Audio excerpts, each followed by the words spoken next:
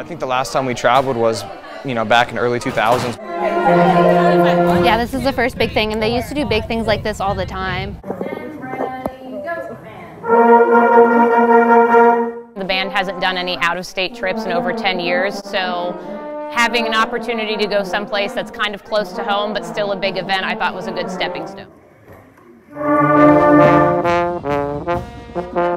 When she first brought it up, we recorded a video of us back in marching season. We had no idea what she was talking about.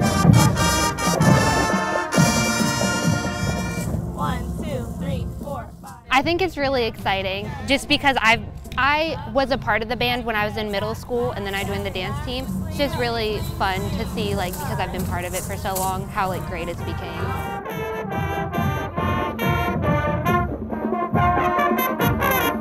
I mean, all of our seniors were like on the verge of tears because we were like, that's awesome. So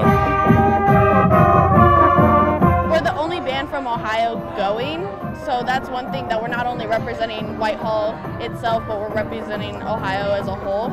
And it's just one way to get our marching band out in the open.